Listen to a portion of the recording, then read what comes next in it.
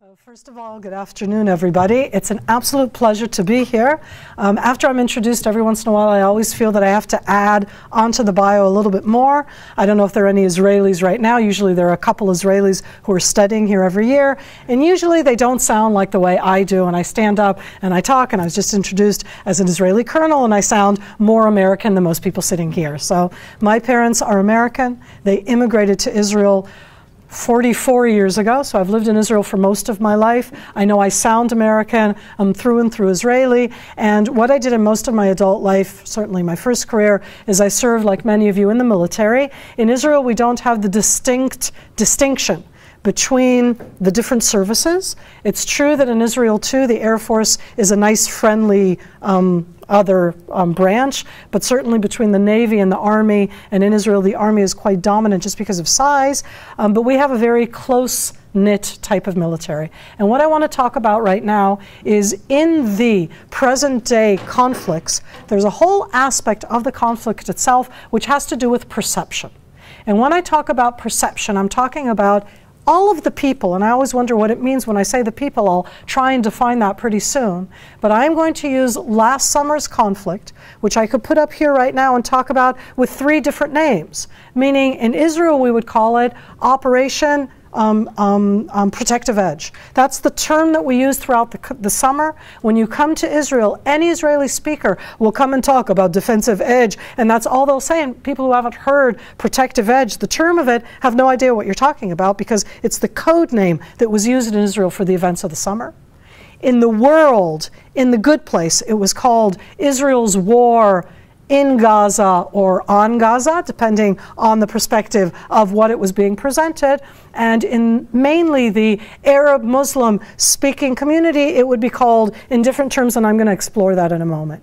And what I'd like to try and present is a little bit about the implications in today's modern war on the fighting, on the issue of there being at least three different versions of a war while it's happening, what that does to the people, and I'll talk again, as I said, about the people, about their capability to keep on fighting. And if both sides think that they're right, the other side is wrong, and what they're viewing is through a very different framing, it has impact also on the military capabilities. And I want to start here with the Israeli perception. Because the bottom line of the Israeli perception is about the words and the terms that I've put up here. That what happened last summer was about defense.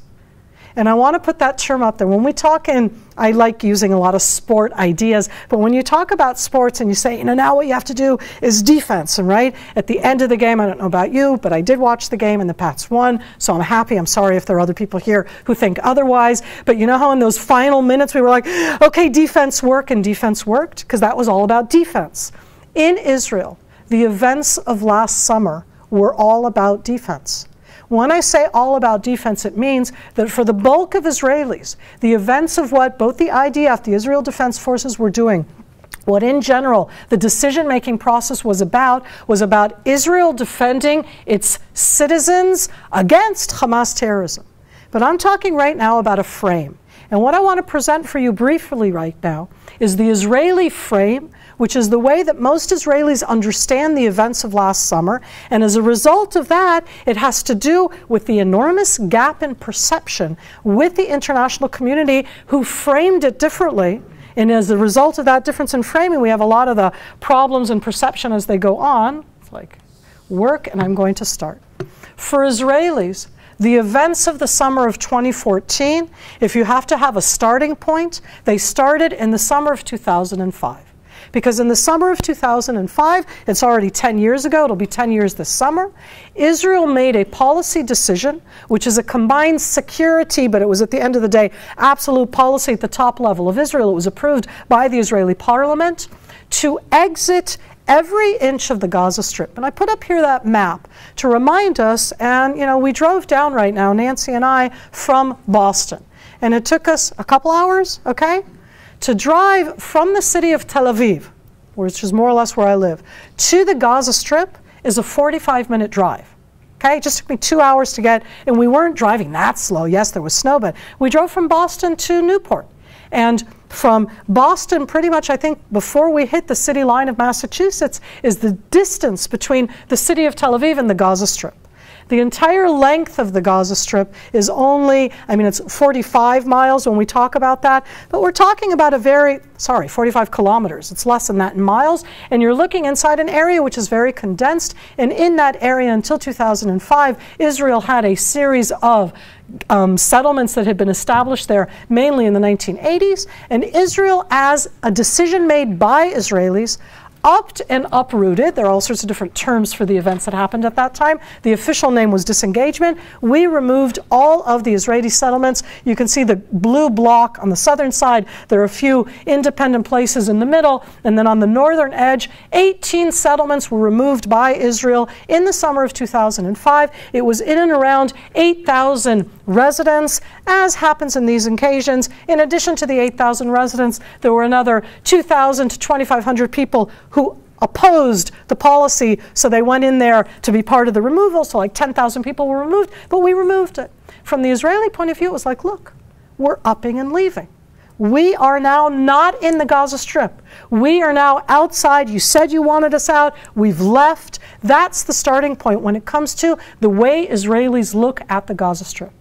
Because 2 years after Israel left, and the truth is that immediately after Israel left, in the first 2 weeks, Israel chose as a policy to knock down all of the private homes, because it was said there at the time, you know, like, it was my home for 20, 25, 30 years. We don't want somebody else living there. But Israel left all of the public structures standing, meaning anything that was a school, all of the agriculture, let alone all of that, all of the different public, a community center, etc., all of those were left standing. And in the initial 2 weeks after Israel left, in September 2005, they were all burnt down, including all of the top agriculture that was left there. So putting that aside, Israel looked at that and said, 2 years after that, and this has been the policy, or really the challenge for the last 7 years, the Hamas took over the Gaza Strip from the Palestinian Authority. I'm not here now to give a history lesson on why that happened, okay? That's a whole different issue which continues with us. But from the Israeli point of view, the picture that you can see there is of the Hamas military arm, I'll call it terrorist arm, Azadin al-Qassam, which are the brigades, which are the arm of their terrorist activity, standing inside the office of the president of the Palestinian Authority when they did what I suppose we could call a coup d'etat. It's not an independent state. It's an autonomous area, but they took it over from the Palestinian Authority.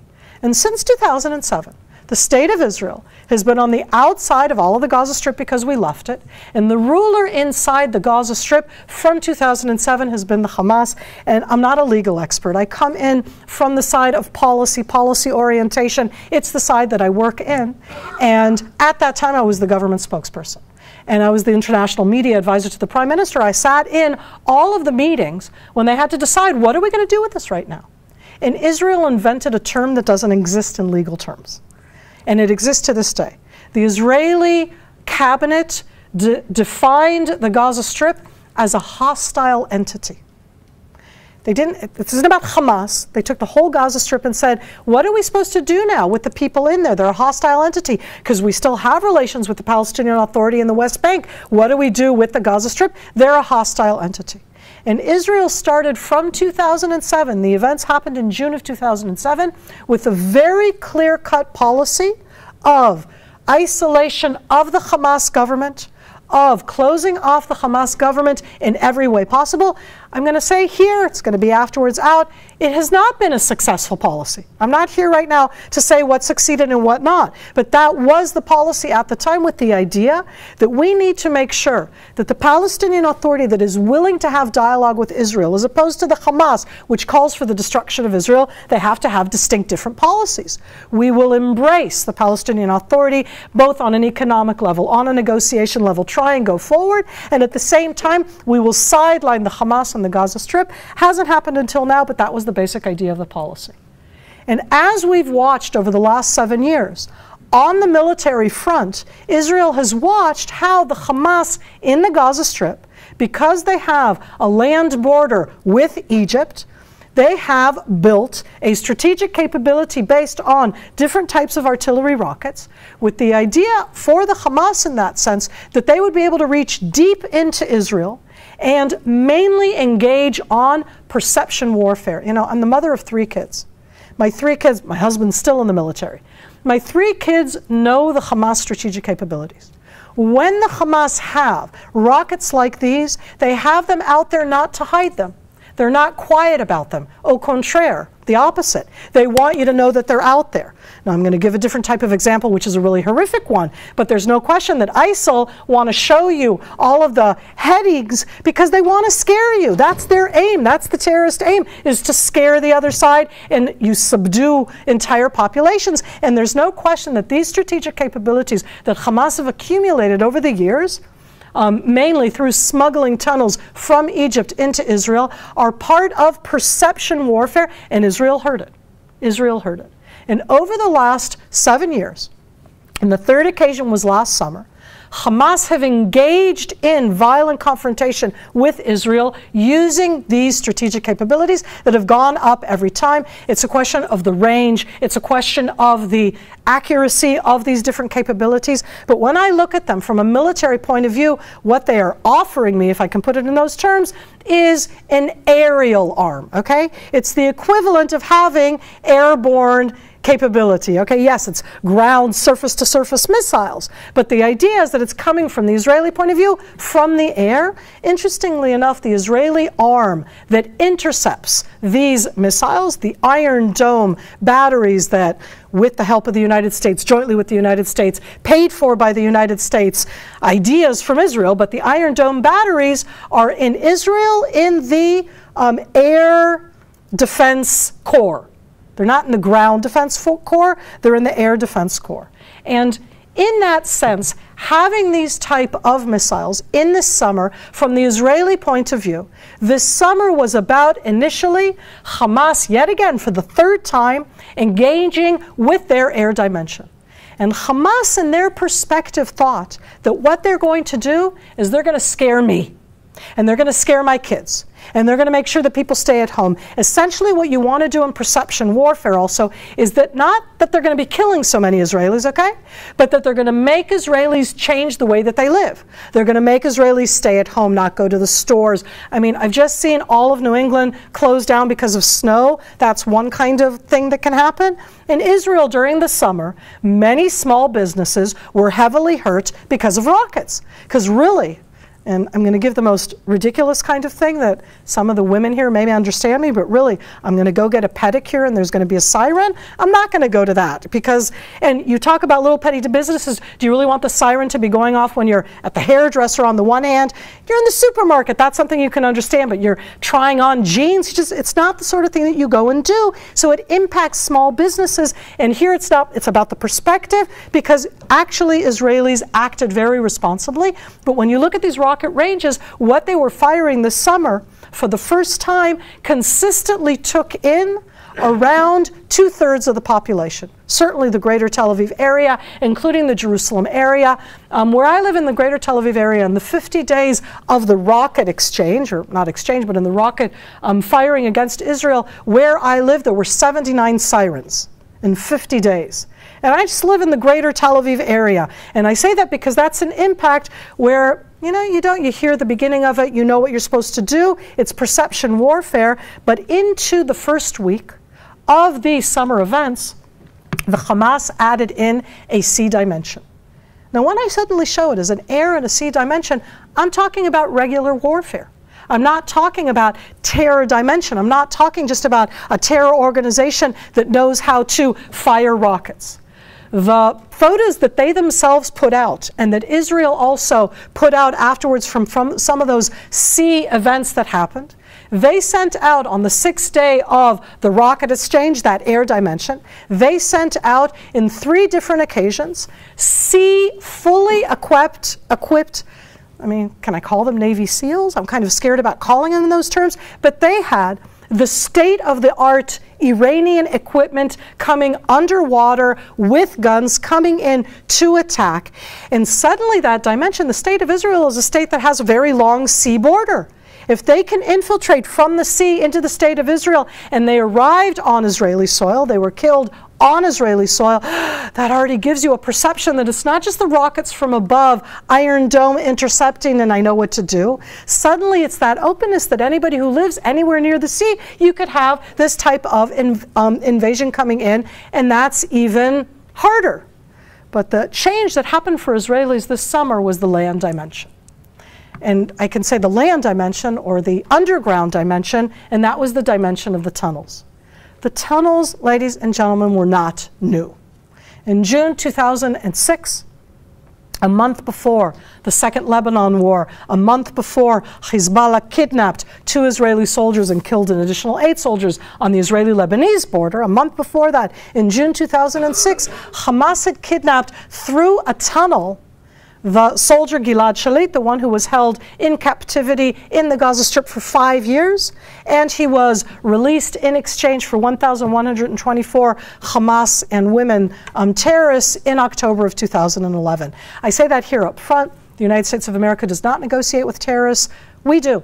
It has to do with the whole different ethos of Israel, an unwritten contract between Israeli moms, and the fact that there's the draft that says, you draft our kids, we'll send our kids, we will draft them, and we'll we'll send them to the draft. You make sure that everybody comes home, dead or alive.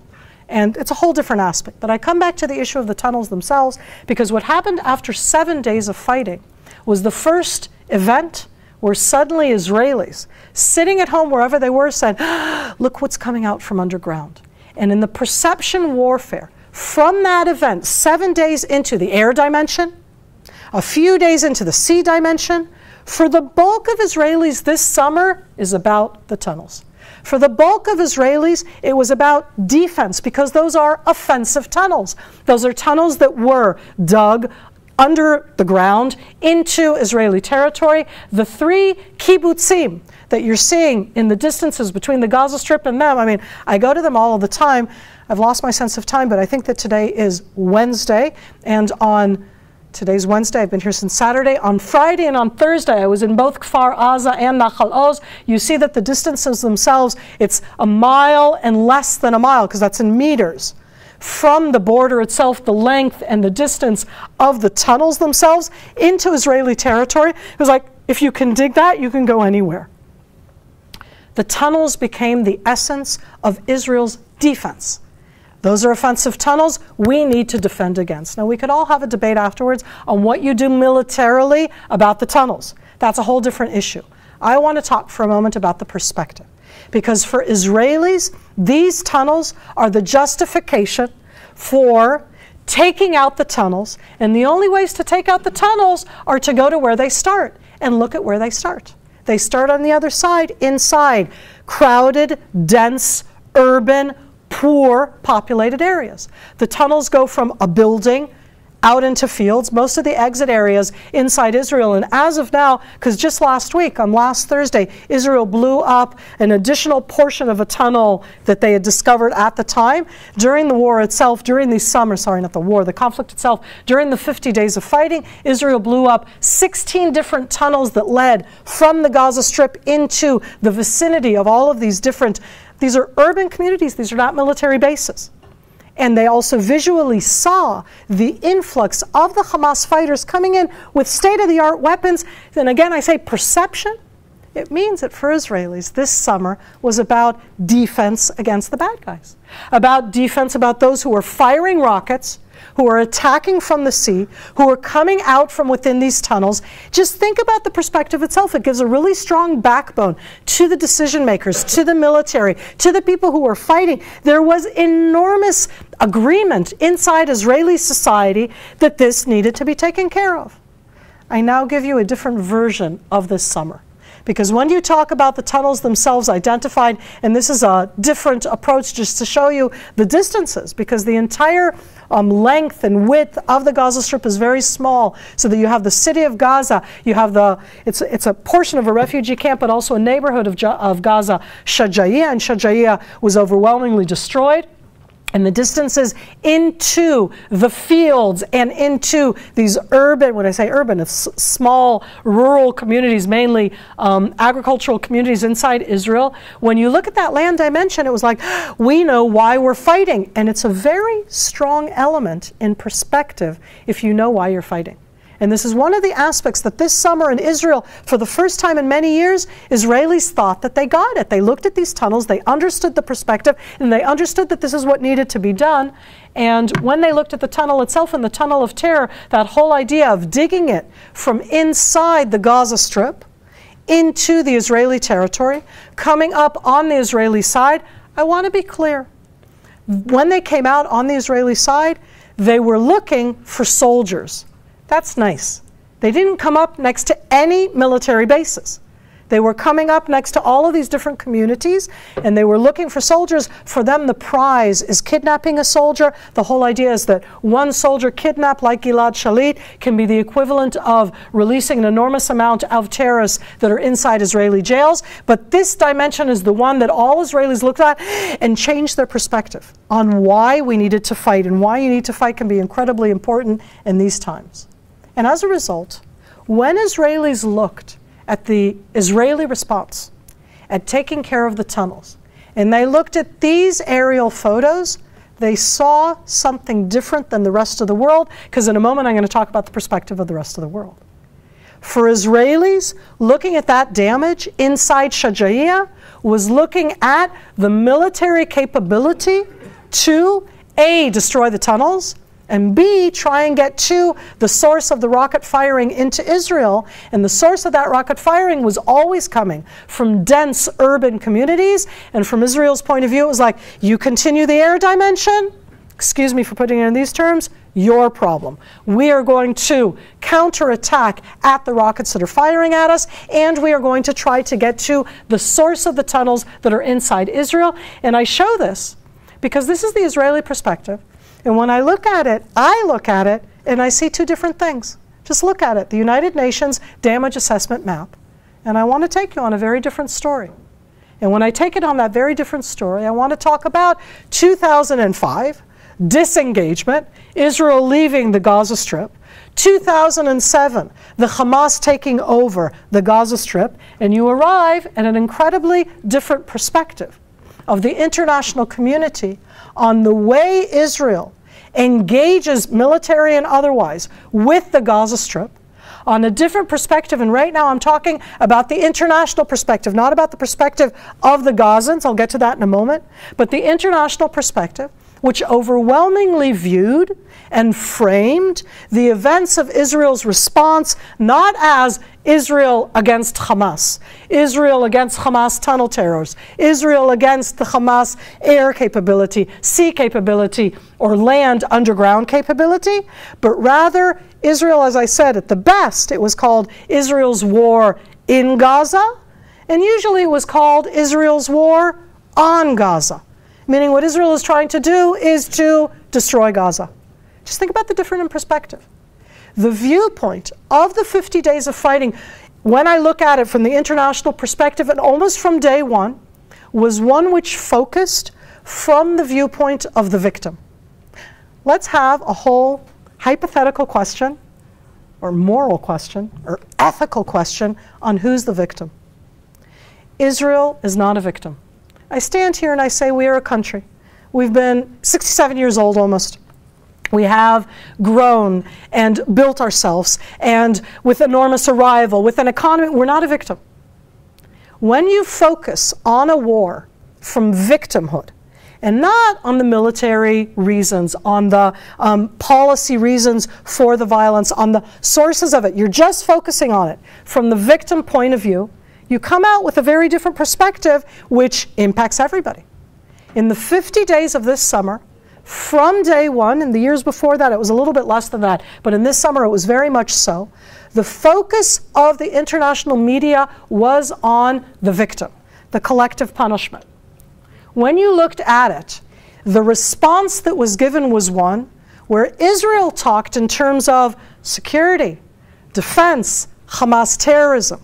And the international community was using terms where I look at these and I say, wait a second, Aren't you the one who wants to be on the side of justice? Aren't you the one who wants to be on the right side as opposed to the right side? You can't just be neutral. You have to be on the side of the oppressed. The framing itself is the framing of the victim, and there's no question whatsoever that Palestinians, certainly within the Gaza Strip, are victims, albeit of their own leadership. It doesn't leave any space for a response, especially a military response, which includes the type of events that happened this summer. And in this case, when you look at those terms themselves, I ask myself also as an Israeli, if I'm the good guy, aren't I supposed to be on the side of justice? But it's not just about justice. It's about who's human. Okay? If I was anybody in Western Europe, in the United States, in Canada, really, you don't need to be Muslim. This isn't about being Muslim. This isn't about standing up. You just need to be human. Meaning the people who are on the right side are the ones who are human, and you have to be on the wrong side. It makes you inhumane. And one of the biggest challenges of this framing that has happened this summer and continues, because for me, this summer is just a bigger event than what happened in 2009 and what happened in 2012 it was very, very small, but in 2009 and in the summer of 2006 when Israel was battling against Hezbollah in Lebanon, it's the same type of issue and framing where the Israelis are not just the bad guy. The terms and the words that are used are the terms of justice, right, human. And Israel is unjust, oppressor, inhumane. And the focus of the inhumane Israeli, because in this case, if you're standing up for Gaza, you're human. Meaning, if you're not, you're inhumane, was the Israeli soldier. And not just any Israeli soldier, but the Israeli military focus. And when you look at me right now, and as you see me, the way Israeli military are presented in the world are usually with helmets. And when you show a military person with a helmet on, the one thing you don't see are the eyes. What can be more inhumane than somebody without eyes? And the depiction of the Israeli military is going to be, I would take you back to remember the IDF. How do we present ourselves? I have to go backwards because I need to show you this to emphasize it right now. Okay? How do the Israeli military present the Israeli soldier? No eyes, right? I look at this and I see a pilot, because they're not allowed to show pilots' faces in Israel. It's a security breach. So that's the only way you can show a pilot. And I look at that and I go, wow, look at the pilot. Now look at it through the eyes of somebody who knows that if you, in perspective, are looking at human is those who stand up for Gaza, and the Israelis are inhuman, and what could be more inhuman than somebody who doesn't have any eyes, who has a mask on? And part of the way Israel depicts itself for its own strength, because we don't expose pilots and pilots' faces, but we wanted to show the strength of the military and what IDF military, what the IDF, in this case the Air Force, does is to defend against Hamas terrorism. But what we're showing, the non-verbal depiction of what we're showing, erase the words, okay? And just show this together with the words of inhuman, and you suddenly realize that we, in that sense, show ourselves in a way which steps into a very different perception, makes it even more challenging. When I continue with that aspect of the framing itself, Israel throughout our years, and this is including last summer too, we never show the victims. When I say victims, I mean victims on the Israeli side. We very much try as much as possible never to show on the Israeli side, and you can show destruction and stuff, but you don't show people. We've had a whole discussion and dilemma inside Israel, especially during the 4 years of the Second Intifada, when we had 1,450 Israeli citizens were killed during that time period. Do you show, A, the victims, B, the families of the victims? Do you interview them? Is that part of the discourse? Or do you let them live their life and not go and step into their world? And here I get to the third version of the summer events, which is joint. Once upon a time, I used to call it the Palestinian. Then I used to call it the Palestinian Arab. I say sadly right now, it's Palestinian Arab Muslim. It's gotten a lot broader, and I'm talking both within the media, all of the different types of media sources, social media, traditional media, newspaper, radio, let alone mainly the visuals that you can get nowadays in any of them, where first of all, you show the victim. Now, when you're focusing on a war, and what you're showing is the victim, it's a whole different depiction. Again, I'm not saying this is good or bad or right or wrong. I'm talking about the challenges that we have right now. If I, as an Israeli, to strengthen myself, show for Israelis a military pilot with no face, what I'm showing for the victim is the monster. I'm making it even worse. If to this audience, what I'm showing all of the time are babies, killed, victims, etc., I am showing them constantly the reason that Israel is the monster. There's no dialogue, and there's certainly no way of bridging that type of gap. And when you look at the terms themselves of this summer and the way that it's presented, in this case, it's taking a series of very clear-cut world leaders, all of them the ones that think of who they go out and talk into, and focusing in that sense not on the Gaza Strip, but now on Palestine. This is different aspects that have come out over the last few years that were coming out this summer all of the time, because it's more or less all of the different arguments that have come out. You look at these different arguments that are brought up here in Free Palestine, and this summer, and this is for the first time, it didn't happen in the events of the summer of 2006. It didn't happen to that extent in 2009 or 2012. And this summer, there was no separation whatsoever between Israeli policy, Israeli Free Palestine, what Israel is trying to do, and here I'll give that framing that has to do with the Gaza Strip. And yes, I'm leaving this up here on purpose to a large degree, because it's part of the challenges that we have. In that Palestinian, Arab, Muslim frame, okay? Israel is an expansionistic, colonial, Zionist entity that what it wants to do is expand. Okay? And that means that it was established in certain borders, and it expanded them in the First War of 1948, and then it expanded it again in 1956, and in an aberration gave that back. Expanded it again in 1967. Israel is the one in this framework that initiated certainly the 1948 war, the 1956 war, the 1967 war, and 1973 was just those countries trying to get their own land back, so that Israel is a militaristic, expansionistic country. Usually it goes hand in hand with a map, and the map shows the greater Middle East in between the Euphrates and Tigris and the Nile, and talks about the fact that Israel's flag, which is ludicrous, but it's shown worldwide, with the two blue stripes are the Nile and the Euphrates and Tigris, and that Israel is supposed to be between the two different ones. And I say that because in this type of a dialogue, what happens is when Israel, like in the Gaza Strip, Israel initiates, not only is Israel expansionistic and wants to conquer, in addition, it wants to destroy Palestine. And it wants to do so through a military campaign. There's an added type to it, which I brought here, somebody right from Boston, because the last element that has to do with that is the fact that when it's used against victims, it's not war, it's murder. And the different framing that we have nowadays, where Israel has to stand up, and Israeli soldiers are perceived as being murderers. That the war itself is one which is perceived as being Israel against victims who have no strength, brought out this summer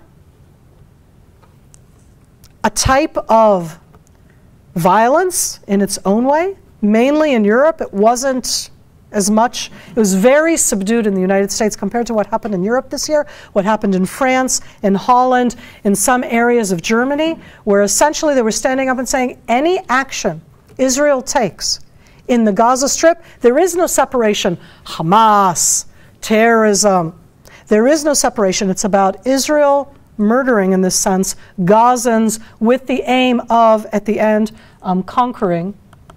I didn't want to leave that one, so I left instead a more visual, pretty one, right? But when you look at this one, just look at those words. Because that combination of words are all about perception. It's what you know. If I stop right now, people, and that's what I mean about the people who go out both and demonstrate, but especially the people who sit and watch nowadays regular news, who in social media hear the different type of news, when they hear Israel and the combination of Gaza, these are the terms that come up. Now you look at all of these terms, and in none of them do you have any kind of a policy or military justification which allows for Israel being in defense, security, defending against. All of the terms that you're talking about here are the terms from the side of both the victims, which are absolutely victims, and that gap is one which, when it comes to military warfare nowadays, I'm on a team inside Israel where what we're trying to do much more is to understand the implications of the way we talk about a war while it's happening, about violence while it's happening, in the way that projects outside. Because on the one hand, you're trying to get your people to stand up, to stand strong, to give you backing, to be able to give your soldiers the backing that they need. And that backing that you're giving your soldiers, that you're saying in Hebrew for your own domestic consumption, is shown and used on the flip side of you attacking the victim, ignoring the victim to a large degree, which is one of the main things that happened inside Israel, is that in day-to-day life in Israel, in the 50 days of fighting against Hamas in the Gaza Strip, Israelis had news 24/7 on all the TV channels, and usually for around 2 minutes in the 24 hours of a day, they would show the Gazan side. Because for Israel, it was about defense. It was about incoming air, incoming sea, incoming land. That's the story we were told. And those gaps are gaps that afterwards make it very difficult for people to understand the differences, both in the way the world perceives it and certainly in the way that the Gazans perceive it. Over the last 10 years, the wars that Israel have fought are much more about the perceptions than about the actual results. In the sense that we, in this conflict of the 50 days of the summer, successfully, think about this, stopped an enormous amount of the incoming rockets because of Iron Dome in one aspect, okay? We basically denied Hamas what they thought was going to be a real victory from the air. Because of Iron Dome, they expected to have a type of situation where they were going to have the incoming rockets and Israel would be, and nothing happened. By the way, in the conspiracy, in a whole different aspect of it, which in Arabic, the conspiracy, the muamara, which there's a whole aspect that has to do in perception about conspiracy, they, for the first 2 weeks, thought that we were lying. Meaning, when we said that we were intercepting, when we said in Israel that there were no casualties from the rockets, they thought that we were hiding it, that it couldn't be that all of these rockets coming in were not doing the damage expected. At the second stage in that sense, when they tried the sea attack, and that also was intercepted, and it was presented in that sense of Israel defending itself or Israel trying to stop that. And the third aspect, which was the aspect that they managed most, and again, I'm looking at all of the different terms that you can see up here right now, and you see the combination of all of these different negative terms. For Israelis, the gap between this depiction of the events in the summer and the way Israelis view the enormous communal, and I have a smile in that sense. It was absolutely the best of Israeli society and military and in backing, and the gap here is absolutely enormous. And what do we do in the end result? Was this summer a success or not? And I'll end on the last note. From this summer, and it started right as the events themselves started, I mean pretty much at the end of June, but mainly from the beginning of July, one of Israel's main incomes is tourism. And tourism is not from the United States of America. Tourism is from Russia, from Europe, from Germany, from all sorts of different countries. And we have winter tourism because we don't get this kind of snow, even though it's actually supposed to snow today, but in certain areas. But we're a summer country in general. And from this summer, from the events where the international community were overwhelmingly going outside in these terms, we have seen an absolute drop in incoming tourism from Europe in general, from Germany specifically, from Scandinavia overwhelmingly. And that means that the impact on perception of the events of a war have national security, in the sense of also the economy, implications way beyond the 50 days of fighting themselves. And inside Israel, these are aspects where if there's a terrorist attack any given day, do you want to tell the world there's been a terrorist attack and then no tourists are going to come? Or do you want to not say that and then nobody gets the idea of what Israel is defending itself against? And these are always going to be national security dilemmas on that balance between the economy and income and people coming in, and between the perception that Israel is a dangerous place and you can't visit there. So I talked about a lot of different things. I kind of wandered around as I did so. I'm happy to take any kind of questions that you'd like on this or anything else, both within, I'm leaving this one up because to me it's part of the difference in perceptions. I think that nowadays the aspect of perception warfare is dominant on the ISIL front, and it's a perspective which is not just talking about it on the media. It impacts the military operations both as they take place and in their aftermath. So that would be my presentation as of right now. Please feel free to ask whatever you'd like. Okay, here I am, please. Yes, ma'am. I was wondering, how does Israel see the Islamic State and the security, are there considerable security concerns that you have from them?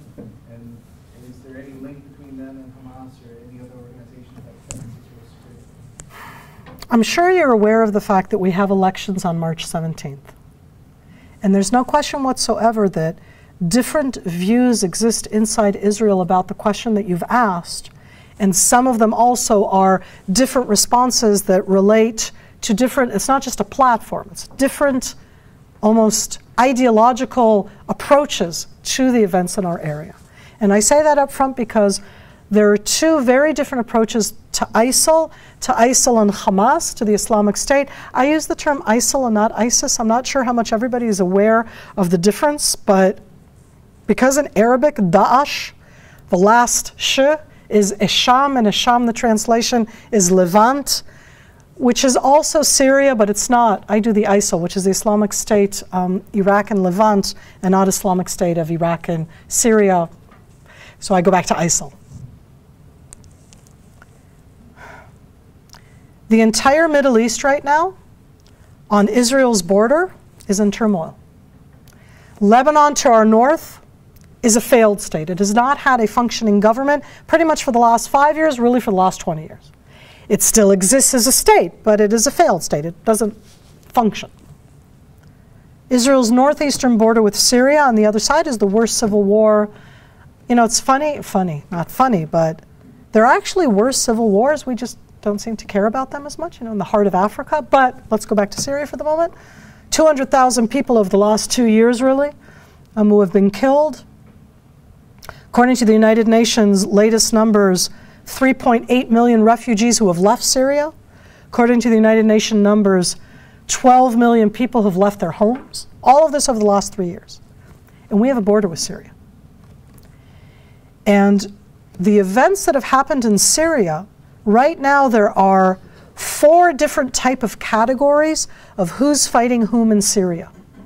None of them want a Zionist state, okay? All 4 agree, probably the only thing they agree on is that Israel is bad. But the events that have happened in Syria, in Egypt, and all of the countries surrounding Israel are not about Israel. The turmoil in the Middle East is not about Israel. And the biggest policy issue when it comes to that is, so what do you do? And the Israeli policy of the last 2 years, I say of this government because we're about to go to elections again, has been, this is not about us. If we depict with intelligence capability anything that could be used to threaten against us, we feel free to take action. but we have not taken responsibility for that action until now. According to the international press, over the last 3 years, Israel has preempted 7 times in Syria and Lebanon, mainly against armed transfers, according to the international press, of arms that were being transferred Iran, Syria, Hezbollah, between that troika of Iran, Hezbollah, and Syria inside both Syria and in Iran. All of that was true until 4 weeks ago. You may have noticed that 4 weeks ago, a rather more, trying to think of the terms for it, me and my cynicism, right? A more public event seemed to happen, and the reason I say public is because the United Nations announced that they had seen Israel launch from a UAV into the vehicle on the Golan Heights, which meant that Israel never claimed responsibility, but the United Nations personnel said that they saw it happen. And it happened right on the Israeli-Syrian border on the Syrian side, where an Iranian general and the son of Imad Murnia, Jihad Murnia, and an additional 5 Hezbollah operators were killed on the Golan Heights on the Syrian side. And I say that because that's already taking more action. But we don't want this to be about us, right? It isn't about us. And when we take action, you run the problem of Bashar Assad saying it's about us, and the Iranians saying it's about us, and everybody else saying it's about us, and this isn't about us. But I have to tell you, Jihad Murnia and an Iranian general being 6 kilometers from the Israeli border on the Syrian side is not about the Syrian civil war. I'm not in the service right now. I have no idea what the information was before. I say that the son of Imad Murnia was the top number 2 Hezbollah operative who ended his life on this planet in February 2008 at the heart of Damascus. According to the Washington Post of the last 2 weeks, it was a joint Israeli-US operation. In February 2008, at the time, Hezbollah immediately accused Israel. Imad Murnia was directly responsible for the attack against the Marines in Lebanon in 1982 and in a series of attacks against Israeli targets and Jewish targets worldwide. He was their top Hezbollah operative. And Imad Murnia died mysteriously from a car bomb at the heart of Damascus, February 2008. Jihad Murnia is his father's son. And he was not on the Golan Heights to fight Hezbollah's war against all of the other Sunni whatever, okay? And when you have intelligence that tells you that you have a Jihad Murnia on the Golan Heights, the decision-making process states very clearly, what he's doing up there is against Israel, let's stop it, okay? You know when you do so that there's going to be a response. Do you do it? You're inside Naval War College. Have a discussion. Those are dilemmas in Israel day in, day out. You know that the highest ranking Hamas operative, Ahmed Jabari, you know where he is. You can take him out. You know that if you do so, they're going to respond with rockets. Do you do it? If you don't do it, you won't get that chance again. Is it worth it? Isn't it worth it? I'm talking about 2 events that happened in the last 4 years. And I could give you a long list of events like that. And I say that because Israel has no interest in any way in engaging ISIL. But ISIL, the Levant, includes Israel. That's why I say ISIL, not ISIS, because there's this erroneous way when you say it as the Islamic State in Iraq and Syria, as if it ends on the border with Israel, Lebanon, Jordan. When you say ISIL, you know that that includes Lebanon, Jordan, and Israel, and Palestine. Okay? It includes all of that. Number 2. The affiliations of the different organizations, I call them organizations, these terror fronts, both in Egypt and Sinai on the Israeli border, and Hezbollah in Lebanon, let alone inside Syria, because Jordan is out there trying to fight them all, and that's our borders. The affiliation has been such that, for example, the ISIL operatives who have affiliated themselves with ISIL in the Sinai desert on the Israeli border, they're first and foremost fighting the Egyptian Sunnis. Because because the Egyptian Sunnis are too moderate for them. I never thought in my lifetime that I would call the Muslim Brotherhood in Egypt moderate, but okay, who knew, right? They're too moderate for them. And every once in a while they see the Israeli flag. And to a large degree, it's the red flag in front of the bull. They can't see the Star of David on the Israel flag and not fire against it. So we have sporadic attacks now from Egypt into Israel that we never had in the 35 years of our peace treaty with Egypt. How do you contend with all of that? Is that constant policy parameter, because in Israel right now there are those who say the issue is ISIL. The issue is ISIL. ISIL has its connections with Hamas, with all of these different organizations around. Having said that, Hamas is not ISIL. Hamas was established as a branch of the Egyptian Muslim Brotherhood in 1985-86. It's not part of Egypt because it was the Palestine branch of the Egyptian Muslim Brotherhood. That's what it was established as. And it started as, let's get more people engaged through the religion with the idea that they want a religious Islamic state, but that's not the same exactly, because that doesn't mean that they want a Salafist version of 7th century version of an Islamic state. The Prime Minister of Israel has been very clear. ISIL is Hamas, Hamas is ISIL. There are a lot of other voices inside Israel who do a distinction in that, and that distinction is one that will bring about different policies, okay? And I state that clearly. It's one of the issues on the table on our March 17th elections, on how we engage with that. Miri, when I was there 2 years ago, I came home convinced that you were going to take military action against Iran. Within months, that certainly was the talk when we were there. And obviously, Prime Minister Netanyahu was came to Congress partly. He said he wasn't going to talk about that issue. So where does that stand? Prime Minister Netanyahu has been Prime Minister now for 6 years straight. We don't have the same system you have. Martin, we don't put in a note. I mean, I know you don't exactly here, but at the end you do. We don't vote for the Prime Minister in Israel. We vote for a party.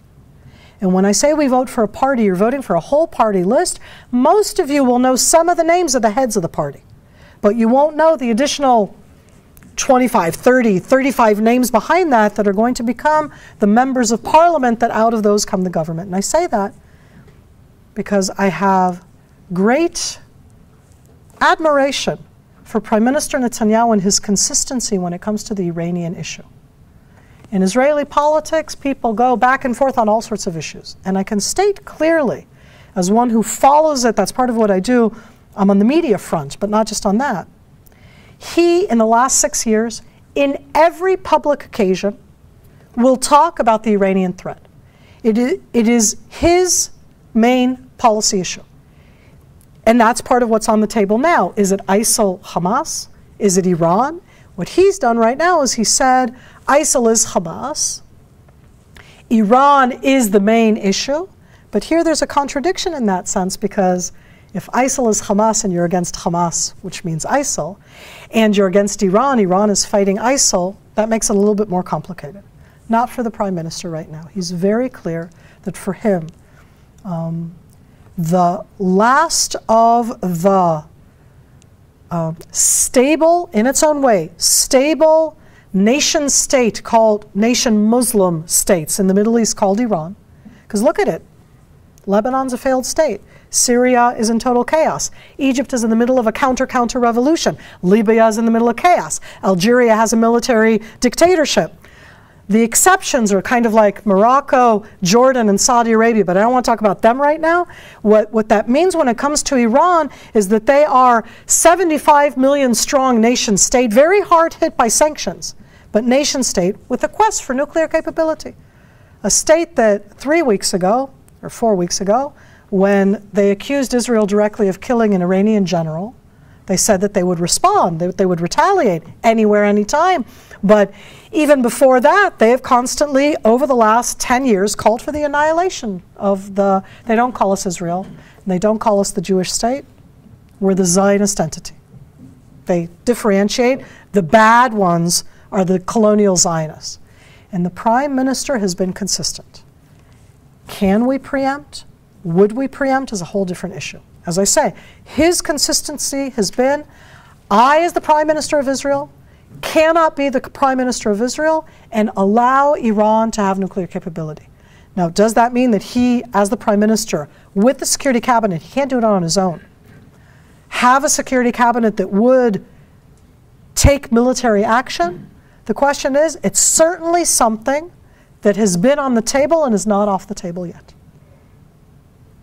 That's part of the dilemma inside Israel right now. Again, if I put it together with the issues of the March 17th election, the odd part is that our March 17th elections are about the economy, okay?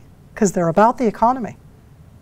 But it's both about gaps between rich and poor, housing, jobs, okay? But it's about the balance. How much do you give to security and how much do you give to everything else?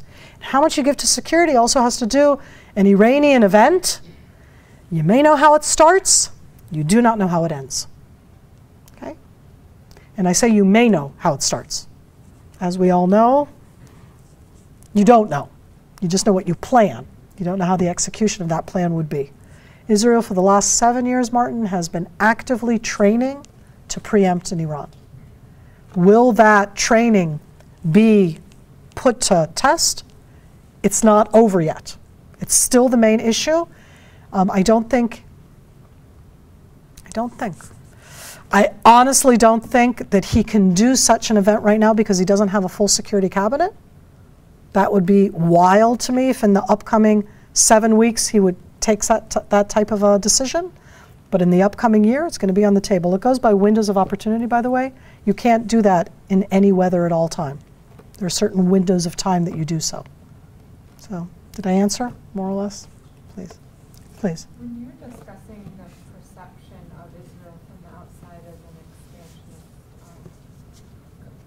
as having expansionist aims, what is your view on the building of settlements in relation to that? Like how, in terms of what Israel can or should do? When we talk about resolving the Israeli-Palestinian conflict, there have been for the last 20 years, and they haven't changed, 6 issues that need to be resolved. And I'll give you the list of the 6, okay? And these issues were written into the Declaration of Principles between Israel and the PLO in 1993, in the initial document which kind of framed where we would go with that. And these 6 issues have not changed in the last 21 years, almost 22, okay? We're in 1993 to 2015. And the 6 issues are the following: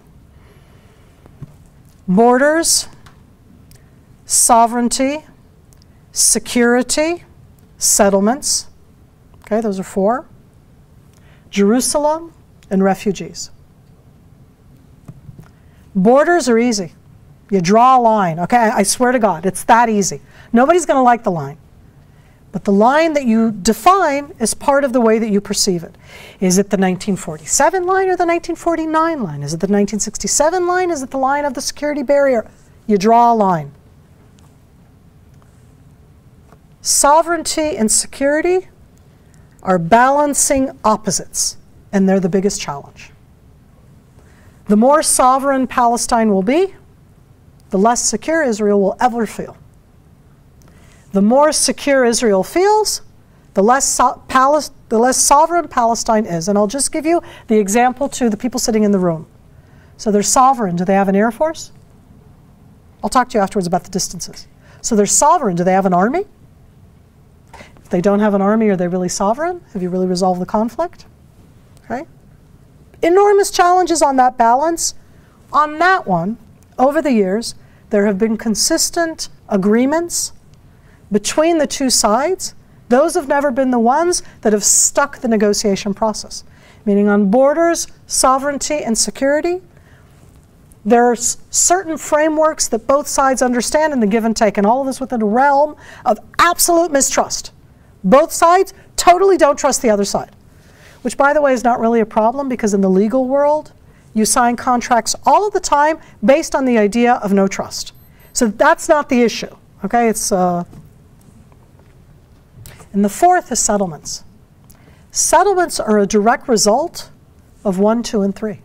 You define the borders, you define the sovereignty, security, And then you look at what you do with the settlements. And I have to tell you that on that one, from the Israeli perspective, not from the Palestinian, I don't want to say from the rest of the world, but certainly from the Israeli perspective, the only issue that Israel has actively, physically taken an action in the last 10 years was to remove 18 settlements and 8,000 people. This isn't a hypothetical. We did it 10 years ago. And we did it voluntarily, and they didn't want to leave. So when you look at that, to me, as I say, I absolutely think it's one of the 6 issues, but it is not the issue. The balancing act of security and sovereignty are much more challenging. And the truth is that it's the 2 last ones that are the breakers. Because for Israel, Jerusalem is an ethos. Okay, that's my capital that you don't recognize no matter where you are from the world inside this room. Because the 161 countries that have diplomatic relations with Israel do not recognize our capital as Jerusalem, including the United States of America. Okay? Jerusalem and refugees, which Palestinians would call the right of return, it's an ethos. You can't go back on the right of return. But if you don't compromise on the right of return, there is no compromise. So in that sense, as I say it, I think that there's no question whatsoever that if I was Palestinian, I too would highlight the settlements. Because the whole coining of colonialism, humanism, all of it is also based, and you have a physical aspect that you can show, which are the settlements. Okay? So that to me is a savvy, negotiating media aspect. Focus on the settlements. They're there. They're very ideological. You go interview them. They're not the people who want to arrive at a compromise. But neither did the people who live in the Gaza Strip who were removed in 2005. They did not want to leave. And yet they were upped and removed. Okay, please. Miri, welcome and thank you for your talk. Thank you, Peter. You've given us a snapshot of the summer and some of the tactics and how it's been framed.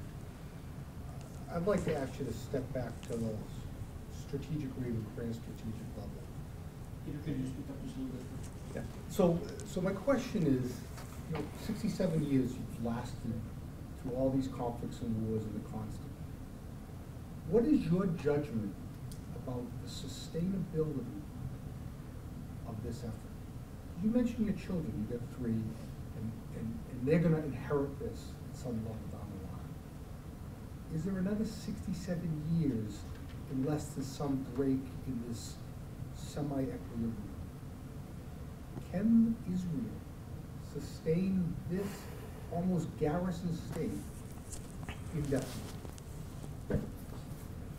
As always, Peter gives the questions that make me stop and pause.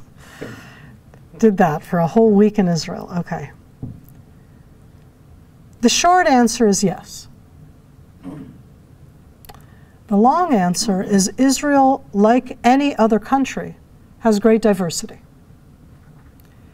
This summer, I saw my country from a Charles Dickens point of view. It was the best of the times, and it was the worst of the times. And I say that because for the bulk of Israelis this summer, it was the first time, certainly in 10 years, but even 15 years, since the Second Intifada started, where I saw Israelis, in our terms, they got it. They looked at it and said, it's not about this. As I said, it's about the tunnels, Hamas terror. What are you supposed to do? What else can we do in that question? And it gave a lot of strength to that backbone of acting responsibly, of being there for each other, of that unwritten contract that I'm talking about of Israelis who were drafted into the military. And I, as a mother, willingly, not even willingly, I tell them, go, be drafted, go into the fighting units, because there is that sense that this is the place we need to be, and I'll add into it. The events that happened in Europe this summer, the events that happened in France over the last 6 weeks, the events that happened in Belgium before that have been happening in the UK, I mean, pretty much what's been happening in the last 8-10 months have only reinforced to a large degree for many Israelis that we may not be perfect, but we're the haven, okay? But there's a growing gap in the rhetoric. And when I say a growing gap in the rhetoric, it's not necessarily on the issue of arriving at a resolution. One of the biggest challenges right now inside the Israeli left-wing rhetoric, the ones who say Jewish state, Jewish nation state, we're not a religious state, right? Jewish nation state alongside Palestine, is that been there, done that, did the negotiations, couldn't get there, and it's only worse now. But, and here I state clearly, for that left center wing Israeli, because it's not the right wing Israeli in that sense, Palestine is not going to go anywhere. The numbers themselves, even if they stay steady, doesn't matter if they grow, even if they stay steady, that's enough, okay? And one of the interesting aspects of the political debate right now on the eve of the elections has been on this issue alone, where you have parties on the right-wing side who say, no Palestine, no two-state resolution, and that's being attacked right now from within in that sense. It's kind of like, guys, you know, you can ignore it as much as you want, it's not going to go anywhere. But I have to tell you, for most Israelis, right now, I say this sadly, it's another 67 years. It's not about to be resolved. From the Israeli point of view, it's not going to be resolved because of the other side. I have this debate with Israelis all of the time, like, you know, you don't make, and again, not about my opinion, but about the debate itself. You don't make a resolution with a friend. You can have a resolution with an enemy. You sign, if you, at the end of the day, again, if you arrive at parameters that both sides can agree on. This isn't about peace. This isn't about bonfire, kumbaya, we all love each other. But that doesn't make it any easier. And I'll add into that a question that I was actually asked by some students yesterday when I was Skyping. Was it yesterday, the day before? Snow has not done well with my present speaking on campuses. But one of the students said, so Mahmoud Abbas, Abu Mazen, the Palestinian president, who's also the chair of the PLO, who's also the head of the Fatah party, you know, he's 78. What about the next generation? And Peter, the next generation of Palestinian leaders are much more militant and anti-Israel. Doesn't make it any easier, okay, in any way about the compromise. And here I say, you know, I live in a country that has lots of warts and pimples and problems and challenges. Show me the country that doesn't. At the end, we have built a country and built jobs and built an economy and built housing, and we thrive. Israelis inside Israel don't view the conflict as being the central thing. I said that it's about the economy, but it's about that balance between security and economy, because many Israelis are saying, security and everything else, many Israelis are saying right now, you can't give all of the budget to security, because if we don't have quality of life, good education, housing, etc., then we're not going to want to live here anyways. So it goes both ways. I feel like I'm supposed to, okay, please. Ma'am, thank you very much. Thank you. I'm so not ma'am, but okay. It's like Miri. It's like Israel. There is no such equivalent, but okay. Thank you. Your answer to that question seemingly said to me that the status quo is what Israel has to live with for the next 67 years.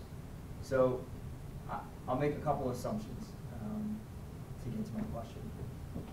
Hamas, a political organization with a military wing that wants to destroy Israel, was voted into power by their people. So my assumption is the Palestinians in Gaza want to destroy Israel.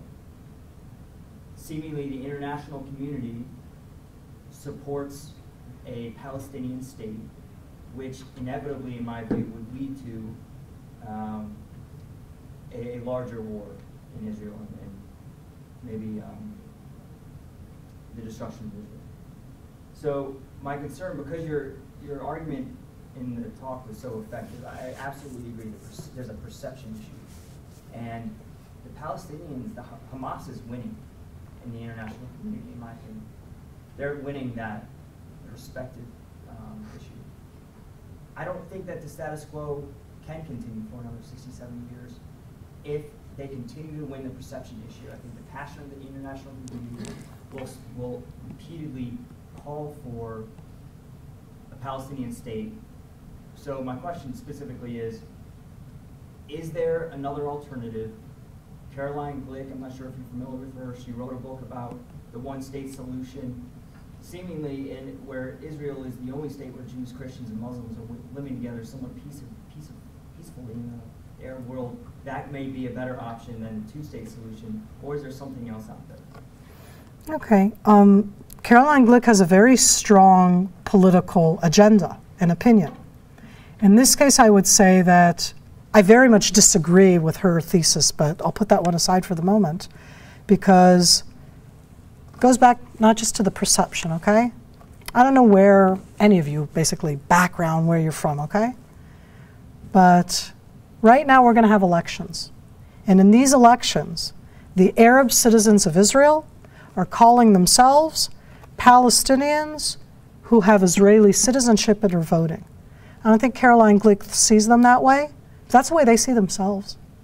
Am I supposed to tell them who they are? Perception, let alone an identity and self-identity, is not something that I define for you. It's something that's defined within. And I don't think Hamas is winning the perception war. I think the Palestinians are. There's a difference between Hamas and the Palestinians. The view of Hamas itself is quite a negative one. They're viewed in the terrorist organization from the Second Intifada, from their willingness to sacrifice their children. That's actually viewed in a very negative way worldwide. And there's a difference between Hamas leadership, and Hamas on different levels. It isn't one-dimensional, just like nothing is one-dimensional. Well, you know what? ISIL is pretty one-dimensional from my point of view. And then I say to myself, just like I don't think anything is one-dimensional, well, maybe ISIL is. Hamas is not. There are different voices within Hamas. Now, none of them think that Israel should exist, okay? But there are other voices within the Palestinian community. One of the biggest challenges of Israel's, I'm going to say something which is, of Israel's not successful policy in the sense that it didn't work the way Israel thought, is when Israel said, let's separate our policy with the Gaza Strip and Hamas from our policy to the West Bank, where you have the Palestinian Authority, was let's show that the Palestinian Authority in the West Bank is sustainable. They have an economy. They can build themselves, and we'll show them the difference from Hamas-led Gaza Strip. And that didn't succeed. But although it didn't succeed, it's one of the only reasons right now we do not have a third intifada in the West Bank. Because the Palestinians of the West Bank have something to lose. They have rebuilt an economy. With all of the challenges that they have, they're not a first world economy like Israel is, but they're also not at the depths of poverty that the Gaza Strip is. There's a difference between them. When you have something to lose, you don't stand up always and fight. I don't think of any situation in which the Palestinians, including the Hamas, think that Zionism and Herzl were a good idea for them. That does not mean you can't arrive at a resolution where there are going to be spoilers in the worst possible way, physical, violent type of spoilers on either side, and the question is, what does each side do with the spoilers? Okay? And Hamas can take care of that too. I mean, in that sense, if they would see it as within their own idea. They're not going to want and revere Zionism. Jewish nationalism for the bulk of Palestinians didn't, from their point of view, do any good. That doesn't mean I absolutely support the idea of Zionism and Jewish nationalism, even more so in 2015. But to impose on them to be either second-class citizens, because that's the idea. One-state solution right now means that either the Jews have laws that are only good for the Jews and not for everybody else, or else you have an equal number of people already now in the land between the sea and the Jordan River, and you can't resolve that by one state. It's either not going to be Jewish or not going to be democratic, which to me is inconceivable. I think that there are additional ways. They're just as hard. None of them are easy. If there was an easy solution, they would have done it. Not 21 years ago. I mean, the Palestinians, for the first 40 years of their existence, thought not only were they against the Zionist idea, they thought they could destroy us militarily. They may still want to do so, but they can't because we're strong. So does that mean we don't arrive at a resolution because they want to destroy us but they can't? No, I stay strong. You can arrive at a resolution. You can try and build another generation. If you don't, you're giving up straight up and saying you're just going to be on the sword for the rest of your life. And by the way, what I'm saying right now is part of the dilemma in Israel. Many in Israel say, we're going to live on the sword. No reason to try again. And there are many who say, I mean, that's part of our elections. As I said, there are different aspects, because at the end, a lot of it is about the economy. Because living on your sword is incredibly expensive. And it impacts your society. And Israelis are looking at it and going, really? Is that the only way? Could there be another one? And again, the other one is not about kumbaya, peace, and sitting around a bonfire. It's about openly compromising, taking a leap of trust that I can't think of right now, but doing so in a way where you have parameters that say, and if it fails, we're strong, not in weakening our basic self. And I think that one of the things that I admire about Israelis is that we think outside the box. 76% of our exports are high-tech inventions. We don't make it, they make it in China, but we invent it. We think outside the box. That's what we basically export to the world. And I want to hope that that innovative Israeli spirit that has brought to the world so many high-tech, biotech, agri-tech, communication tech, etc. I mean, we're out there. We'll also be able to bring out a different way to approach it with the parameters that I've talked about. It's not changing the people. You know, there was an Israeli prime minister who said you have to change the people and then you can arrive at a resolution. You can't change the people. And now the question is, does that mean that you can't arrive at a resolution? And basically there are those who say you can't, and there are those who say let's try. And I don't know what's better, okay? You can't, then why try? If you try, you can fail. One of the things in the Israeli high-tech world is that the first time you try, you fail. The second time you try, you fail. The fifth time is when most Israeli entrepreneurs succeed.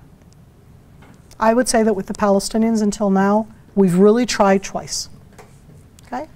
And they failed, and we can talk afterwards about why it failed.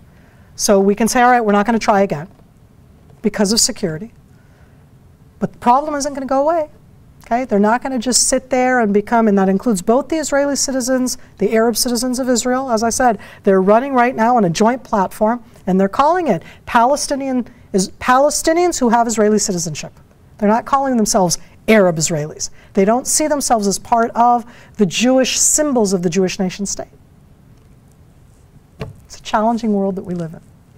But I do believe that we can do so. So really, go study, do other things.